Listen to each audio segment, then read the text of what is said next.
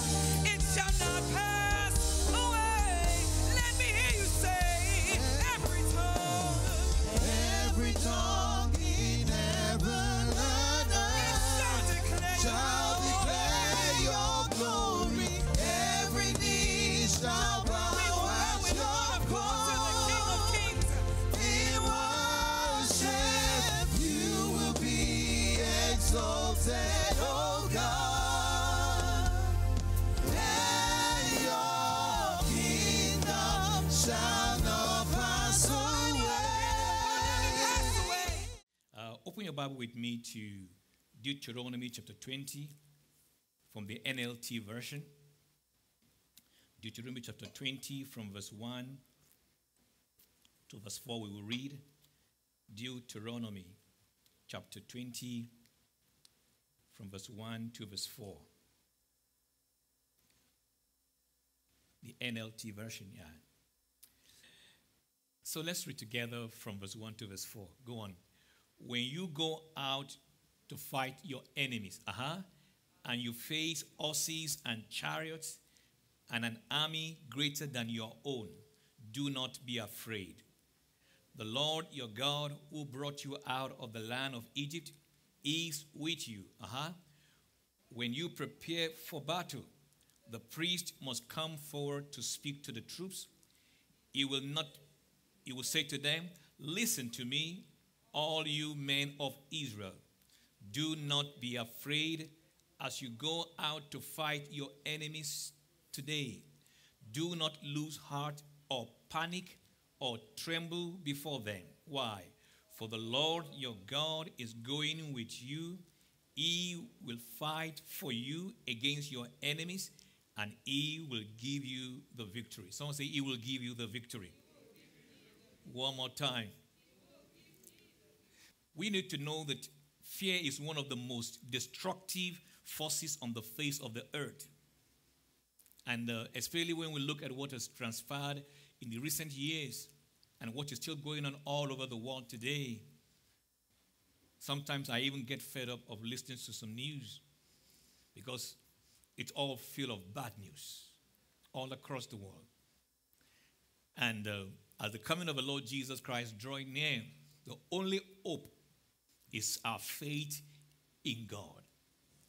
The only hope is faith in Christ. The spirit of fear is Satan's most destructive weapon against God's children. It's one of his weapons he used to create mayhem and havoc. No wonder Prophet Isaiah predicted that in the last days, multitude will be living in the pit and in the snare of fear. On your own time, you could take note of the scripture. That's Isaiah 24, 17 to 18, but we'll not read that. So there was a prophecy which Isaiah was prophesying, that in the later days, multitudes will be living in the pit and in the snare of fear. But this is the good news, that God's will for you and I is to be victorious over fear. Say to your neighbor, God's will for you is to be victorious over fear. Now touch yourself and say, God's will for me is to be victorious over fear. I'm victorious, I will be over fear in the name of Jesus. When I was paying a close attention to that verse 1 of that scripture, in that Deuteronomy chapter 20, verse 1, look at it again. It says, when you go out to fight your enemies and you face horses and chariots and an army greater than your own, do not be afraid. When you go out. So I said, the question is not if, but when. The question is not if you go out, it's when. And ladies and gentlemen, you and I, as long as we breathe in and out, from time to time we do go out, and we will still go out to fight enemies. We will face horses and chariots and an army greater than us in the physical. But God said, do not be afraid. So it's not if, it's when. For some in this season, you are not out fighting no enemy. You are not facing no horses. And some are.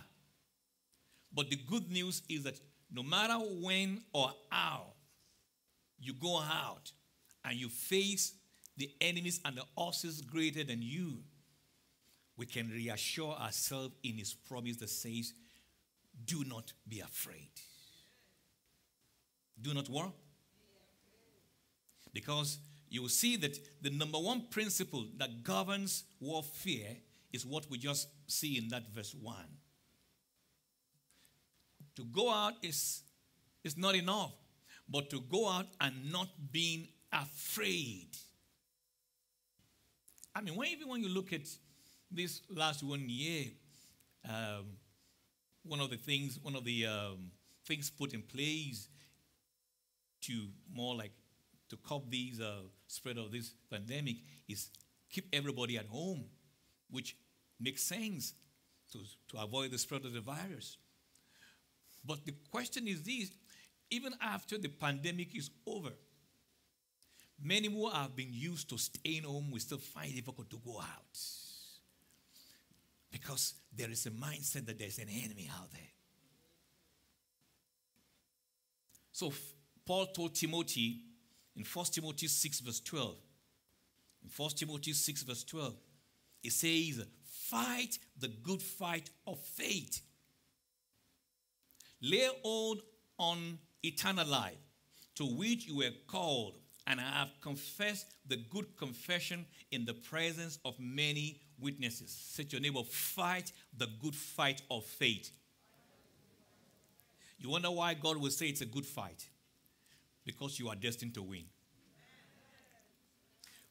Go ahead and clap your hand. Say it's a good fight. Because I'm destined to win. When you see two boxers go into the ring and one came out and said, man, it was a good fight, you better know you won. The one that is beaten never said it's a good fight. But God says, fight the good fight of what? Of faith. It's a good fight of faith. So when we go out to fight the enemy, it's a faith battle. Say with me, it's a faith battle. And that's the battle we are constantly facing. It's not just about the fear. It's a faith battle we are constantly facing. Bishop, how long will this fight last? As long as you breathe in and out. As long as you and I we are alive, we'll have to fight this faith battle. What's the simple definition of fear? Let me give you this simple definition of fear. Fear is an uneasy feeling, a feeling of dread, a feeling of an alarm warning, feeling threatened by someone or something. In this case with Adam, he was afraid of the one that needed not to be afraid of based on dread. Because when you understand fear, there is a good fear and there's a bad fear. The bad fear has its root in satanic invasion on people's lives. But there's a good fear which the Bible talks about, which is the fear of the Lord. And that fear of the Lord is not born out of dread. It's born out of reverence. Say reverence for God. One more time. In Proverbs chapter 1 verse 7, it says, Proverbs 1:7, in the NLT version of Proverbs 1:7. Read on, everybody. Fear of the Lord is the foundation of true knowledge, but fools despise wisdom and discipline.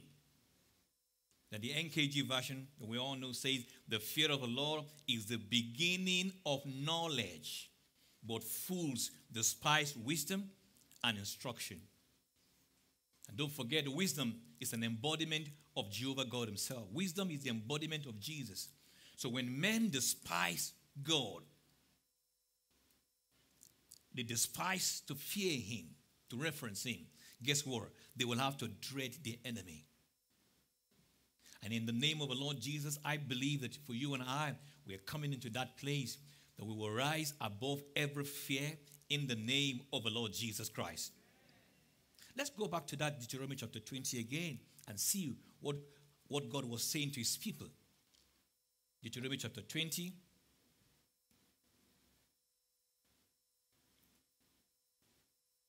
From verse 1, the NLT.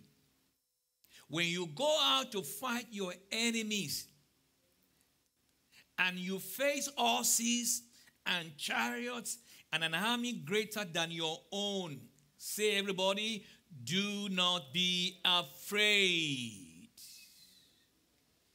It's not the question of if, it's when. The Lord your God who brought you out of the land of Egypt is with you. So the reason why they will not need to be afraid is if you can just cast your mind back to the testimony of how the Lord your God brought you out of Egypt. It's amazing how the testimony of victory that we experienced yesterday has a way of reinforcing faith in our heart when we face current enemies. When you face them, bring to mind how the Lord your God delivered you from Egypt. Sometimes we forget where we're coming from in an attempt to go to where we are going. But when it comes to the journey of life, there is a place to constantly remember where God brought you from. That's why you hear me say from time to time, the grace of God brought me this far. His grace will carry me through. Say to yourself, the grace of God brought me this far. And his grace will carry me through.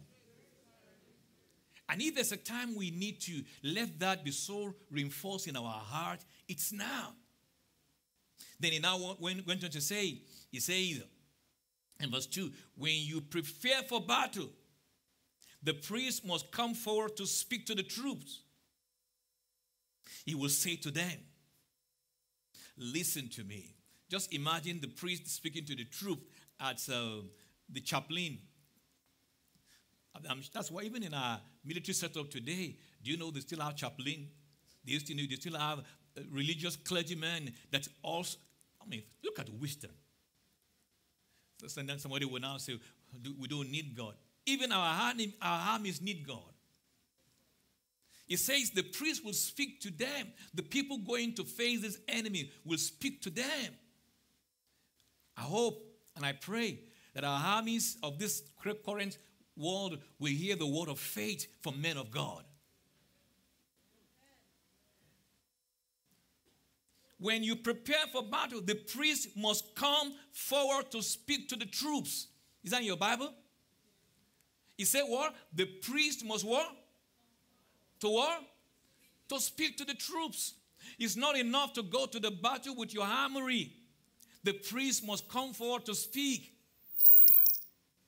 In our world today, where are the priests? And not just for armies. In our families, where are the priests? May the fathers rise up to be godly priests in our house. In our churches today, where are the priests that will speak the word of faith in the face of battles? And what will the priest say? He will say to them, go on, listen to me, all you men of Israel. Go on. Do not be afraid as you go out to fight our enemies today. Who is speaking? The priest. The priest. Where are they about to go? They are about to go and face the enemies. And what will he say to them? Do not be afraid as you go out to fight your enemies today. Do not lose heart. Someone say, do not lose heart. Go on. 2, do not panic. 3, not tremble before them. Say to your neighbor, do not lose heart. Do not panic or tremble before them. For the Lord your God is going with you. And what will he do? He will fight for you against your enemies, and he will give you the victory. If you want to shout, shout hallelujah. For the Lord your God is going with you. He will fight. So which means even in the fight of life, he does the fight. You remember in the book of Exodus, it says you will not need to fight in this battle. I will fight for you. You will hold your peace. That's why I say the fight is the fight of faith. Fight of faith. I say fight of faith.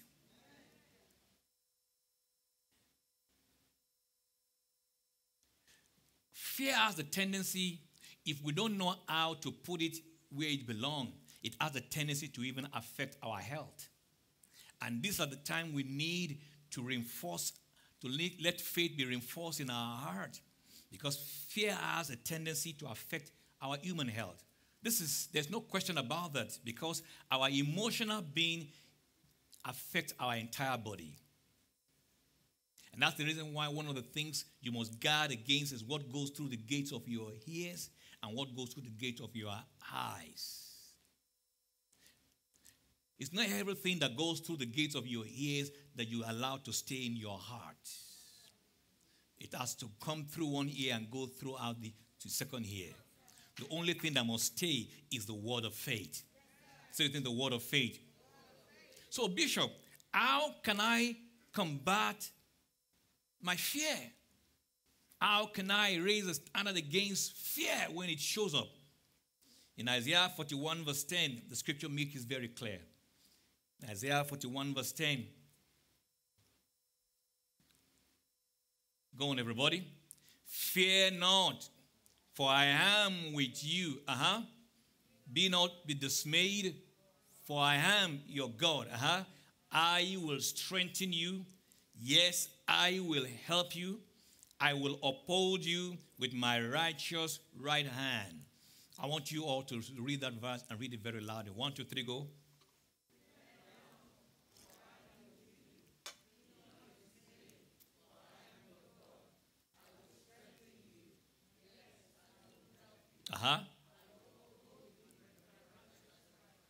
Now, who is speaking here?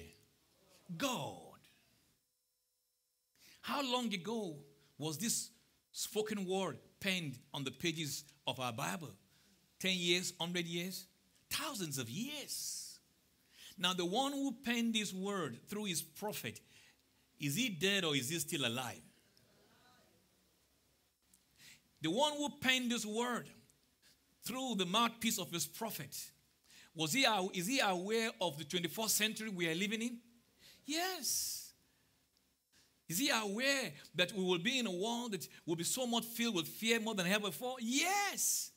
But what is he saying? Don't forget, he said the priest will speak to them when they are going to face the battle.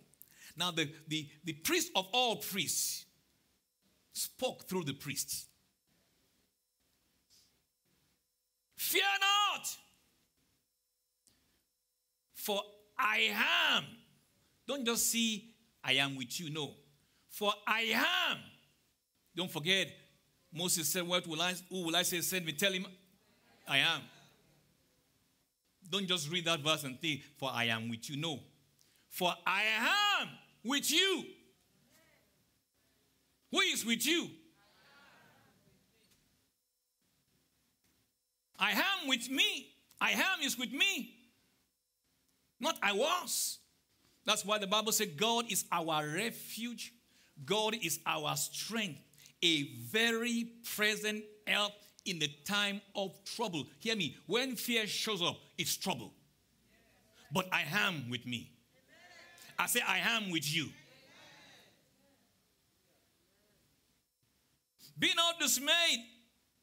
I am is your God. And then what will he do? I will strengthen you. Why strengthen? Because fear weakens. Fear weakens.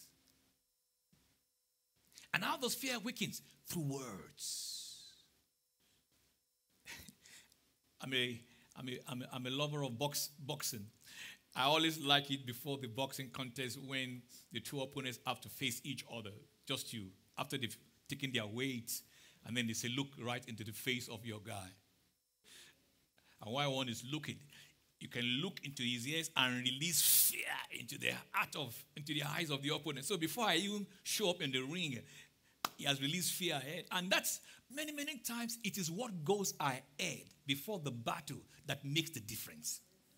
That's why you understand what Goliath was doing when he was releasing those words to weaken David. And David also released the word before he released the stone. He said, today I'm going to cut off your head. And I'm going to give your carcass to the birds to feed on you. The guy has not even thrown a stone yet. I pray today, may you release words.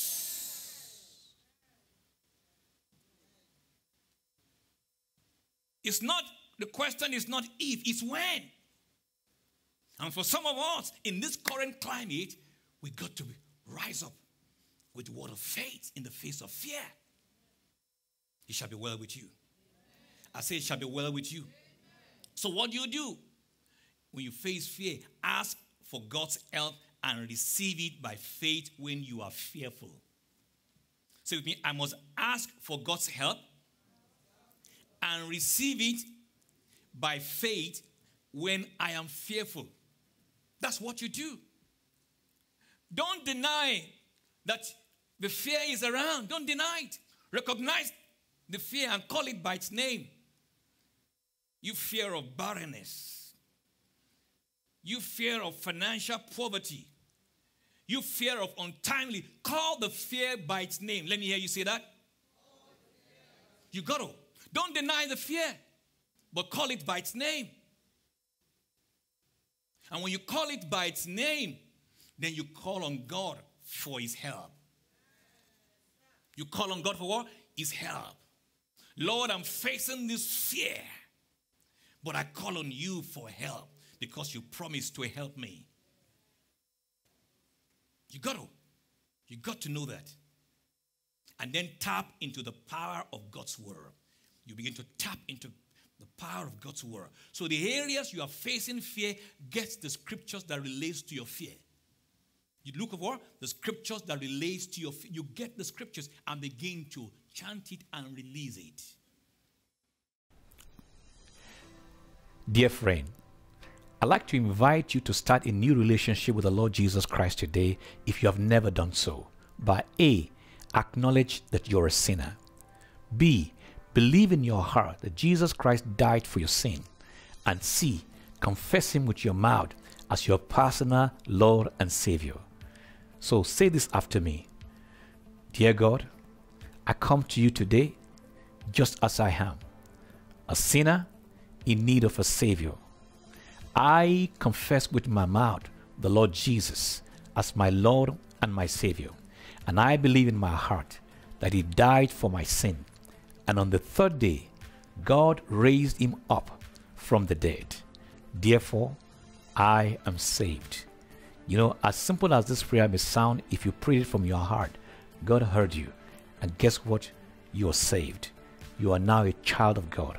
So I encourage you to find a good Bible-believing church wherein you can grow in the knowledge of our Lord Jesus Christ.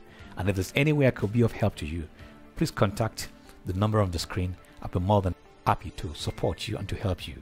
Until next time when I come into your house, you keep on winning because God is on your side and you are destined to win. God bless you.